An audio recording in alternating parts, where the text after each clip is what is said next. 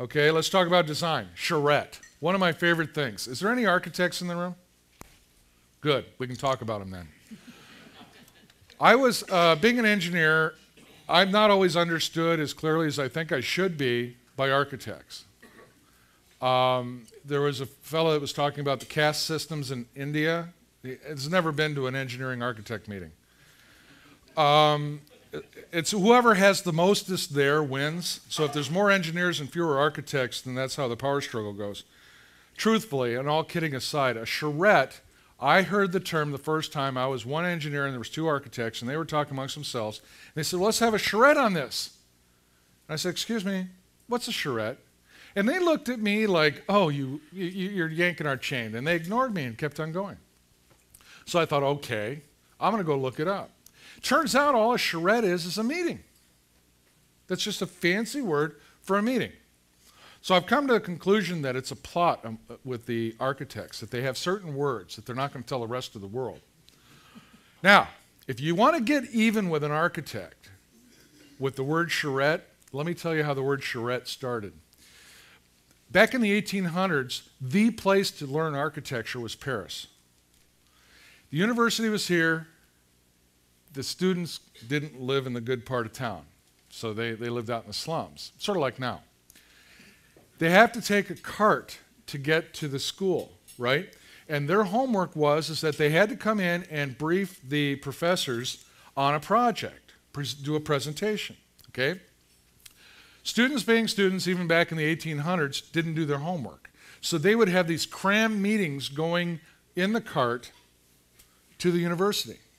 The word for cart in French is charrette. So really what it boils down to is these are cram meetings because nobody did their homework.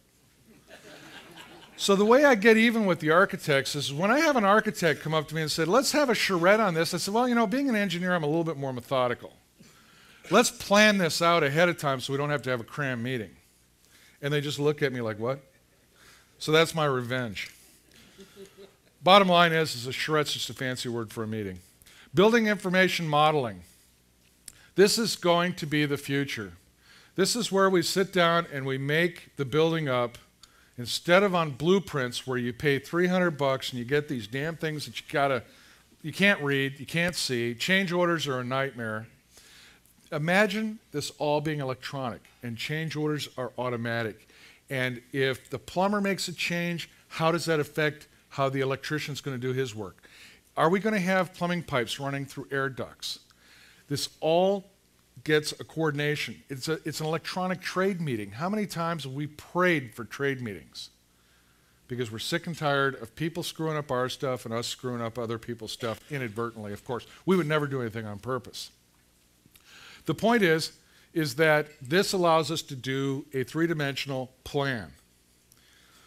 Has anybody ever seen one of these systems in operation? Have you ever seen an architect's three-dimensional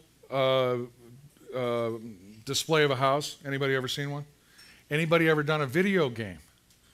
That's what it's like. If you imagine a video game, it's sort of like that, only you get paid for it, okay? Now, the thing is that beyond making sure everything fits together correctly before we start working and making change orders easier to see cause and effect, beyond that, we can model the engineering. We can model the energy costs, the energy requirements. We can look at CFMs and things like that. And so we can anticipate certain things. Now, when we get down to commissioning, it makes commissioning a whole lot easier. It also makes troubleshooting a lot easier because if it's not working right, you can start looking at it should be like this, and you put a sensor up there and it's not reading that, you know the problem's there. It's a localized problem. One of the things that it's very nice for, too, if anybody's ever been in hydronics, is not knowing where all the pumps are hidden. And there might be a Series 100 buried out in the back 40 that you don't know about and never been serviced and it finally broke. And that's what's causing your problems. With a BIM, you'd know about that. But so would have the maintenance guys, so it probably would have been maintained and it wouldn't have been broken to begin with. Right sizing. Let me tell you a quick story about right sizing. It's very easy to not right size. Right size basically says use the equipment that you the right size. Size it correctly, install it correctly, and commission it correctly. There was a fellow that writes software for hydronics companies. He told me at one time that their software automatically adds 12% to the actual load for heat. If I was doing a design and I came up with a number, let's say the true load is 80,000 BTUs. Let's say that's a true load. And not doing it right to the percentage, but let's say now my computer software is automatically made at 100,000, okay? Now, I've been doing business with him for years and years and years, and I've never disappointed him, so I'm going to make it, instead of 100,000, we'll make 110,000 because I don't want you to get in trouble, okay? And what he does is he gets this number from me and he says, damn it, I know Tom is anal when it comes to numbers. And he probably has this thing figured down to the third decimal place. But I don't want to get sued. I have never been sued for somebody having too much heat. So I'm going to add 10%. I'm going to make this 110,000. So he goes to his supplier, and the supplier goes, whoop. The supplier goes, I don't have 110,000, but I got 120,000, or I have 100,000. And you say, well, you know what? I'm not going to go too small on this thing, so let's go 120. Okay, fine. You know, it's 120. All right, good deal. Oh, by the way, you know, the manufacturer, the Viega boys over there, they got a special going.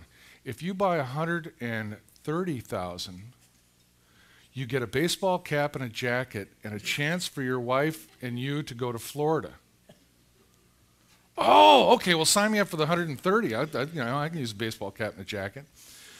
Oh, you know what? I just looked on the list. I got 140,000 that I can give you 20% off because it's in our scratch and dent.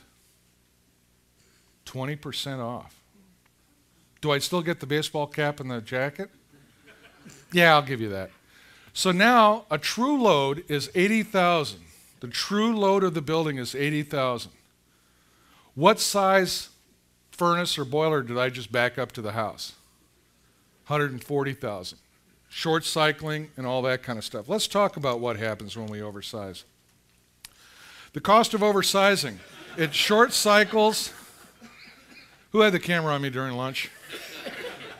It short cycles. Its initial costs are higher, right? If you oversize the BTUs, you have to have bigger ducts, right? And bigger pipes. So your first cost is higher. Your life expectancy is lower, and there's all kinds of issues. Okay. Deconstruction. Please, please, please, in the green community, do not use the word demolish. They will tar you, feather you, and come after you with pitchforks and torches. Demolish means what? It goes into the dumpster and goes into landfill. Deconstruction means I'm stealing the bricks from his house and using them in mine. It's a more responsible approach to taking apart a building and using what you can use. Okay? Deconstruction. Construction waste management plan is just basically that. What are you going to do with your waste? Let's recycle the recyclables and destroy what we have to. Minimize what goes to the landfill. And you use as much as you can.